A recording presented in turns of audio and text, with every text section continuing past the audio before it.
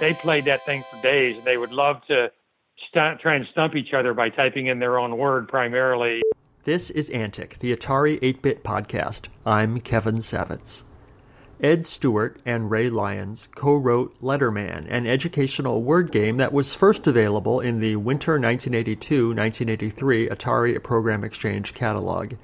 Ed also wrote 2 articles for Antic magazine, Hokey Pokey Interrupts on using pokey timers in a Sunday language, and Talk is Cheap, a 1-bit audio digitizer. Ed also had 2 articles in Compute's Second Book of Atari, Memory Test, and Back Up Your Machine Language Programs with BASIC.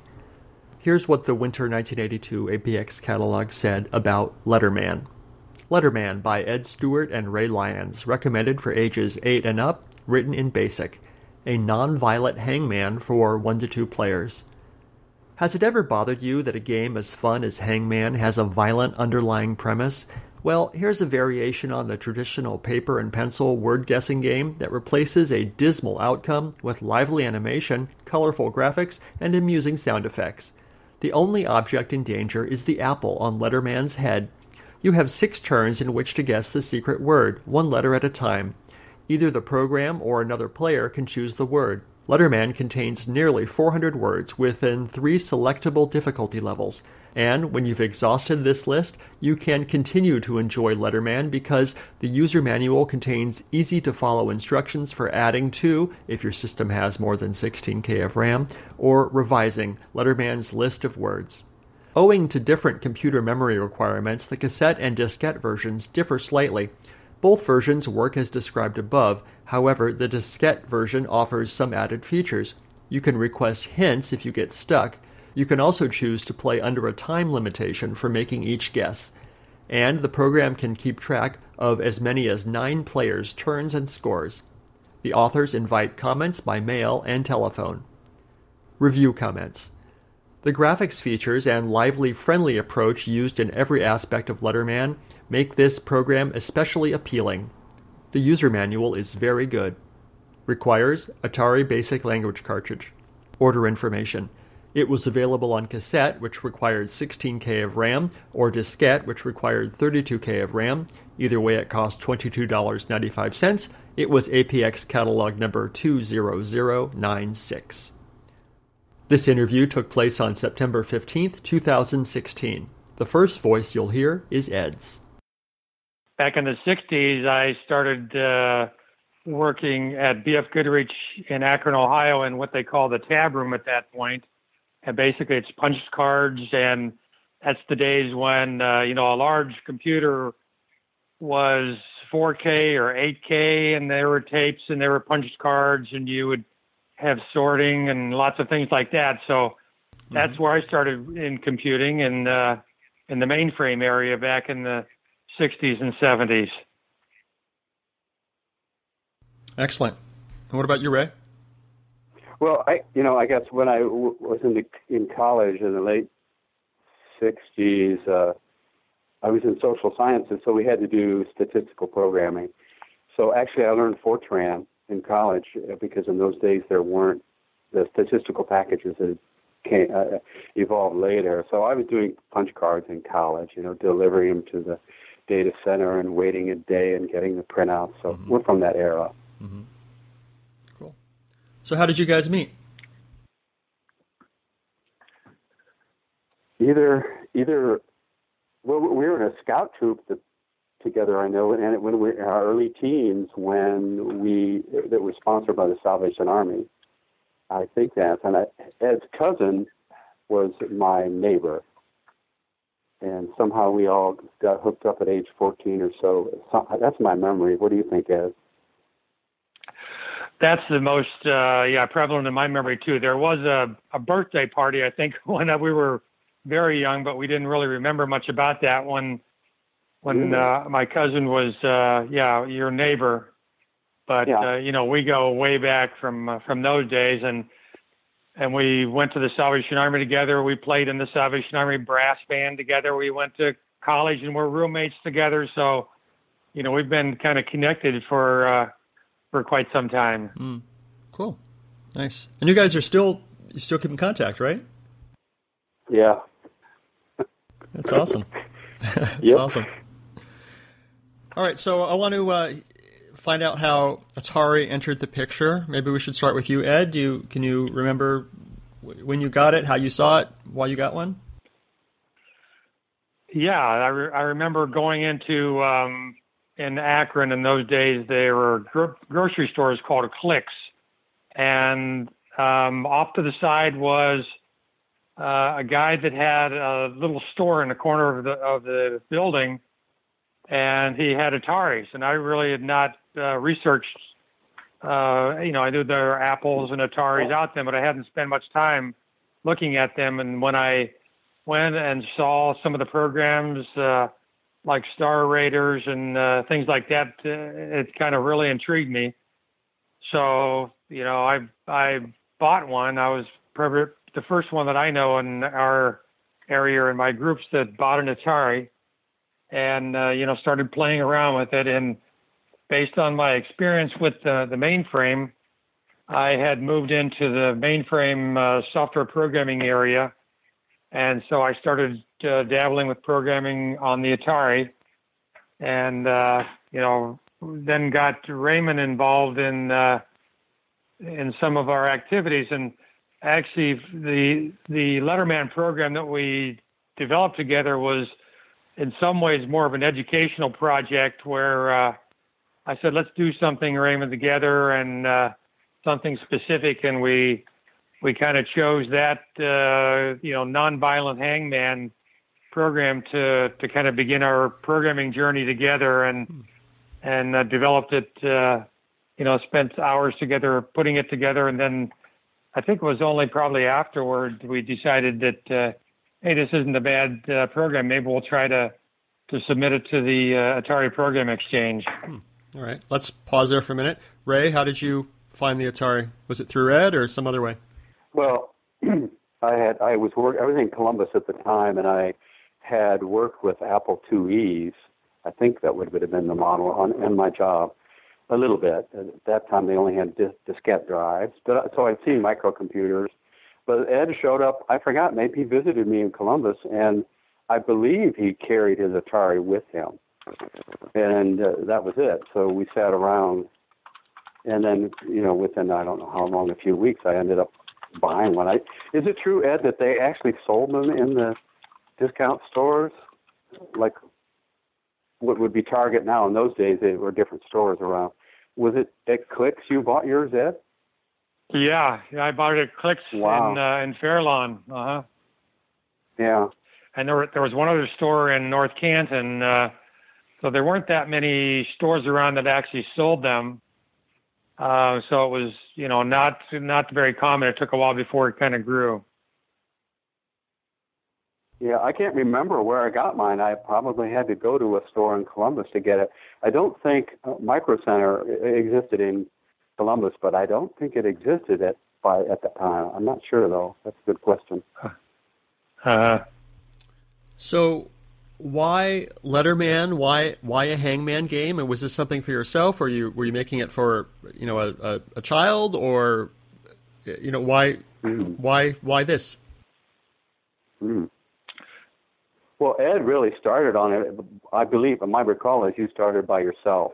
You had started, forming it, and I don't know where you got the idea.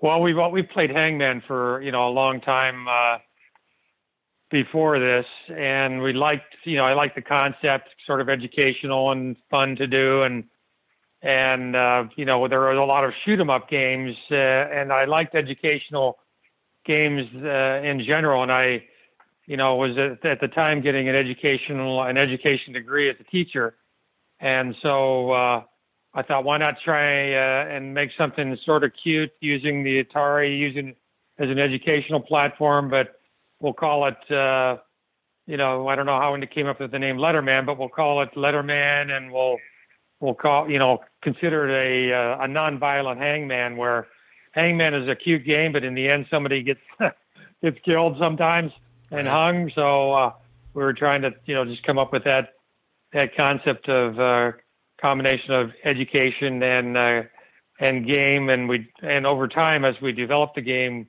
we added various features into the game to let you pick your own words and to play with other people and things like that. We developed the dictionary, and that's kind of how it evolved. Mm-hmm. Well, wasn't it true that there was a Hangman game that Atari published? Yeah. Atari published a Hangman game as well. And I think we looked at that, and it was so simplistic. We said, well, we could probably do better than that. Exactly. Well, I tell you, in one of my interviews with one of the guys who he checked out the software that was submitted to Atari Program Exchange, the one thing he mentioned was just like, so many Hangman games. Everyone submitted Hangman games, and they were sick of them. And really? You guys are the ones who got one in.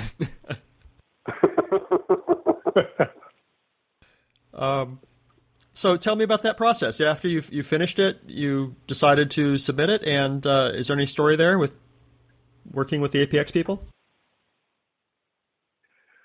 I think it was fairly straightforward. I think we were surprised, that it was a little bit surprised, but I think we thought it was pretty good quality compared to the other stuff we had seen. So we thought we would be, I thought we would probably be accepted into the APX, but I was kind of surprised that we won, the second place award that quarter, myself. And as we were developing the program, there were certain aspects of it that were not, satisfactory. For example, we had we embedded a dictionary, and it's, different difficulty levels in the game. And the basic programming language was so slow in some cases that I ended up having to go back and develop a 6502 assembly program and then inserted it inside the program as a bunch of strings. So we used that as a subroutine, and it went, the selection process for a word went from like several seconds down to, a millisecond. So, that was kind of an interesting process where we had to delve into some other programming language just besides the basic one that they provided to get it to actually function. Because without that, it was just, there's no way we could have submitted it. But I think after we submitted it and we were accepted and then won the award, it was pretty exciting for us. Nice. Looking at the catalog here, unless I'm looking at the wrong issue, it doesn't mention that you won second prize. It's like they forgot to mention that. So tell me about that. Did you got probably $500 worth of hardware that you could pick out? Oh, gosh, I forget so much about those days, but I think you're right. What did we get? Was there some kind of... we got cash. Did we get cash? I think we got cash, if I remember right. I just don't recall how much it was.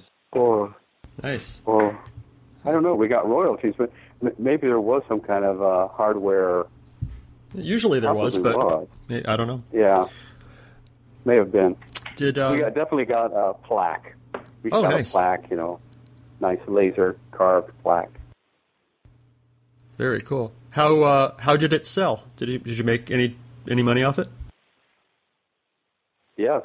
Yeah. For several quarters, we did pretty good. We were pretty happy about that. Nice. Were we talking hundreds, thousands? Give me a sense. It was several thousand a quarter for, probably a year. Yeah. Wow. That's awesome. Yeah, I think it went up there. I suspect we earned more than 10,000. I can't remember. Yeah, I think so too. Total combined, you mean?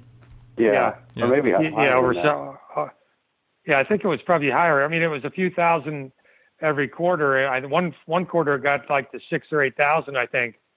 So I think it did pretty well. And as a matter of fact, after we did that for a while, we started collecting in some cash. A bunch of buddies that I worked with, all of a sudden, everybody was buying Ataris, and we started an Atari club together. And, some other people started writing software. So we kind of, became local celebrities with our buddies, let's say. Nice. That's cool. Nice. Well, also Ed was at the time had published a few articles in Compute magazine, I believe. Right.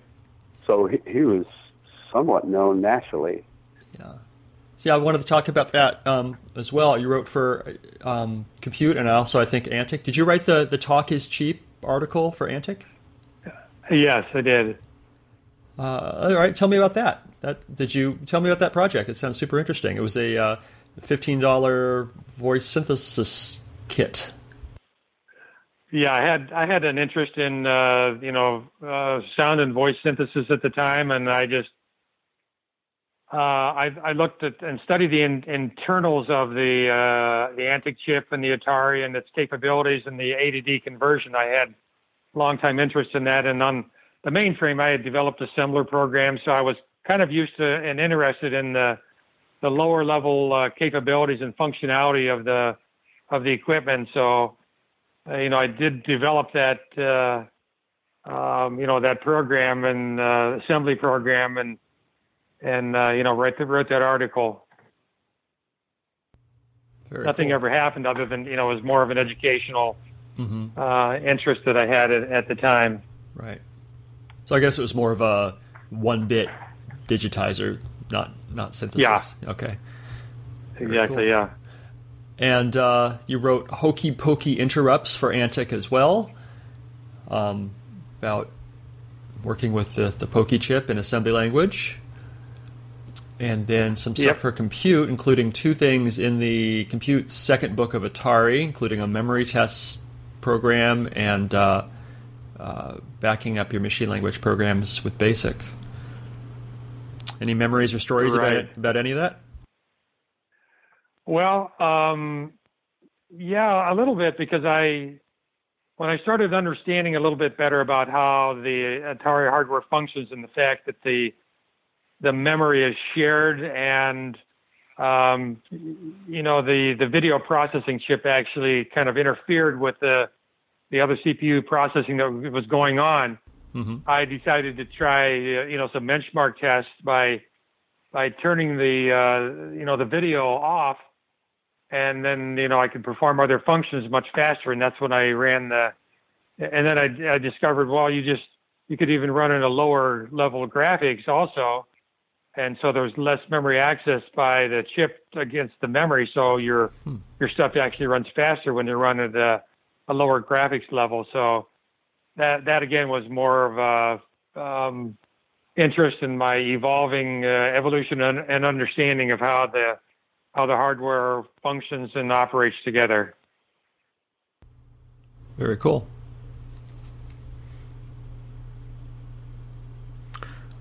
What else?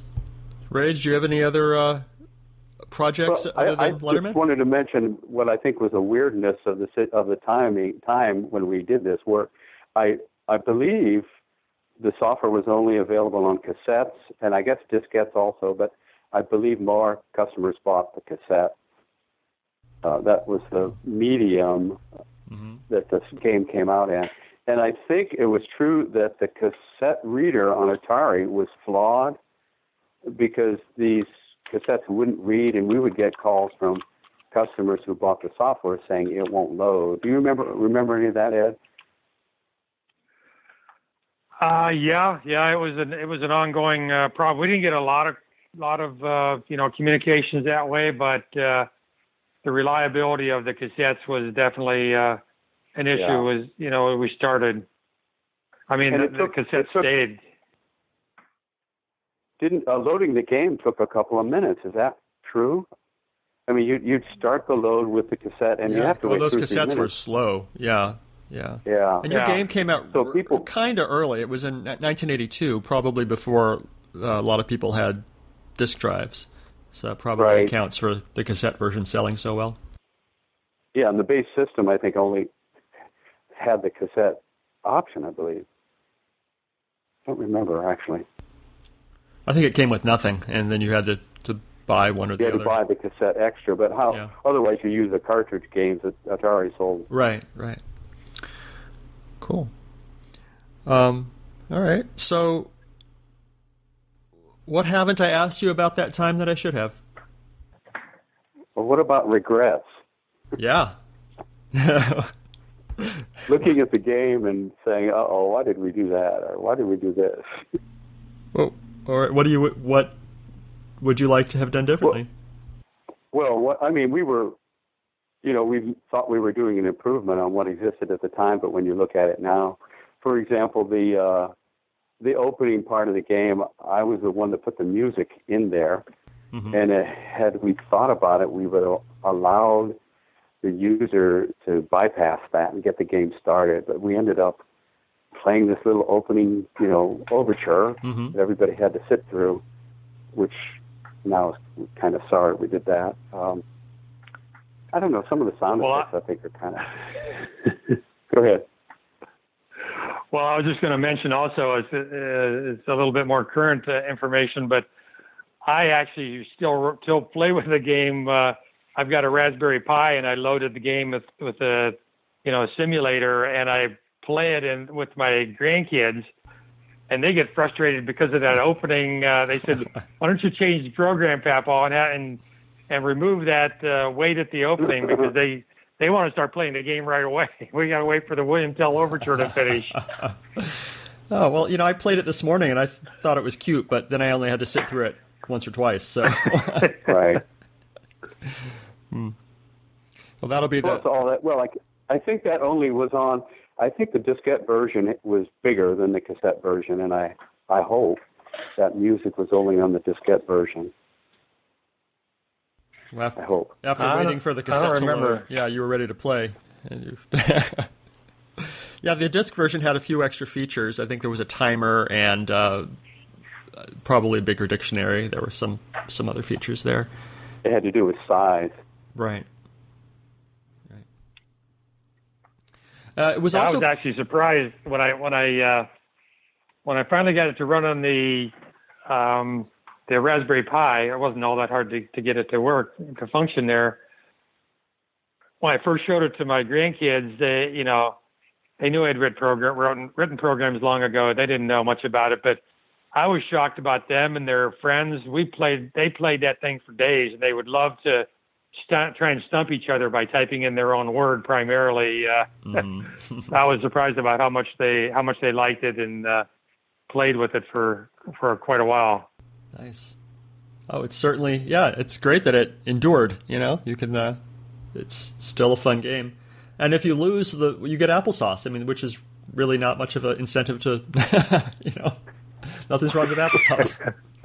A dead apple. Right. Uh-huh.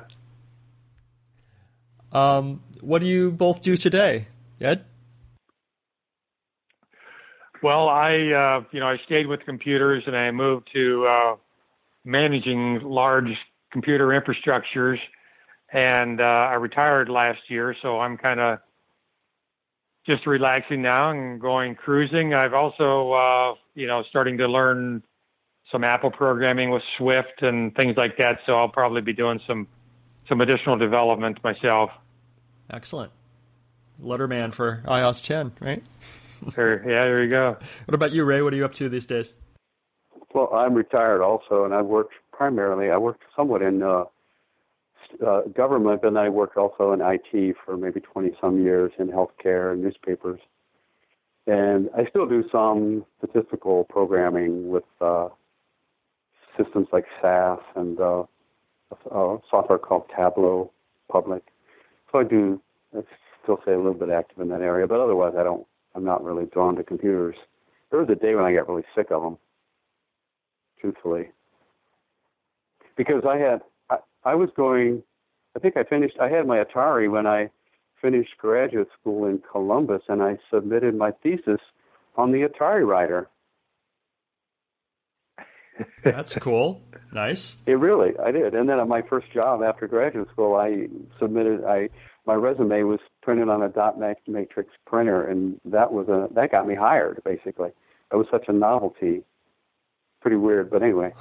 We used the Ataris for everything. I did banking on the Atari within CompuServe. Yeah, I found this blog post from you where you mentioned that you were doing your banking on CompuServe via Huntington Bank. Yeah, it's weird. This was probably 1982, 1983. Yeah? Tell me about that. Check. That sounds crazy. I don't know. Well, CompuServe was in Columbus, Huntington Bank was there also, and somehow they arranged that your checking account transactions could be transferred to CompuServe, and you could actually, I don't really know how that worked, but you could see your balance. You couldn't do any transactions, but you could look at your check roster and balance kind of thing. So, on a 300-bit baud modem, I believe, maybe 1200, I'm not sure. So, but we were in the forefront. Now I'm kind of, I'd say, jaded on it all. We also went on after the Atari. When the IBM PCs came out, we both got involved in developing some D-base kind of software on the Atari. I mean, on the IBM PC. We worked together on a couple of projects there. Well, you know what else we also did was we were trying to do educational games, and after Letterman, we developed a program called Dot to Dot, because we wanted there to be everything was shoot 'em up violence, all the games mostly. So we developed a program. Our second program was it called Dots, but it was a dot-to-dot game, and it included the ability of the users to add their own pictures, make their own designs. Was this also on the Atari? We did it both. I forget, Ed. I thought we did it for the Atari, and then transitioned it to the IBM PC Junior. But I can't remember exactly why, but we couldn't get Atari interested because I think they were starting to decline. And we couldn't get educational software companies interested because of the PC Junior's kind of unpredictable fate. I mean, right. Yeah. I don't know exactly why, but we sent it to 2 or 3 publishers like Scholastic, and I forget the others, and it was a complete nonviolent kids game, but it never went anywhere. Do you still have that program around, either of you? I don't. What would it be on? Probably it would be on diskettes, I imagine, because from the PC Junior. But I'm pretty sure we did it on the Atari because I remember learning 6502 programming for that project. Anyway, that turned out to be a dead end. But I thought would be a good game today, actually. Yeah. Oh, cool. Well, if you find those discs, let me know. We'll recover them. That's a thing we can do. They might be somewhere. Who knows? They might be stuck in a box. If you could send a message to the Atari 8-bit community that still exists, and you can right now, what would you tell them? Ray, you go first. I guess I'm more, like I was saying, I'm a little bit jaded. If you look at how people look at technology nowadays, I think they forget the past. I remember somebody talking about how stupid Radio Shack was, and I saw online somebody commenting, well, good that chain closed because they were so irrelevant.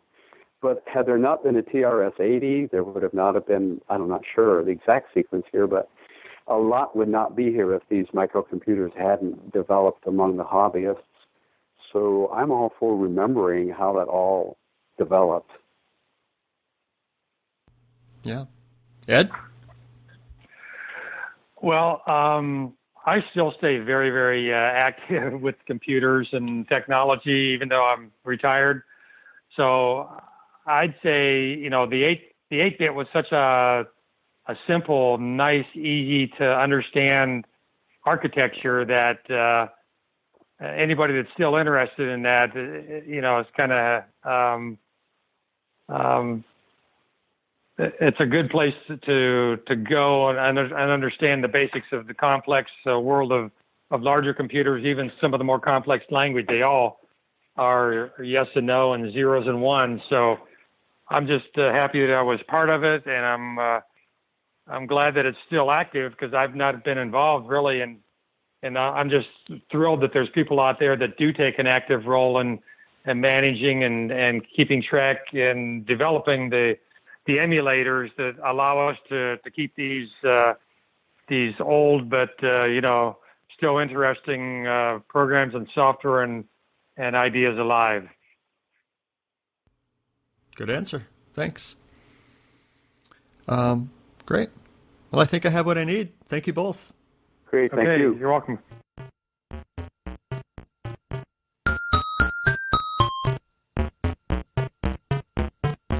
If you enjoy these interviews and would like to contribute something, I encourage you instead to donate to one of our favorite organizations, the Internet Archive, at archive.org.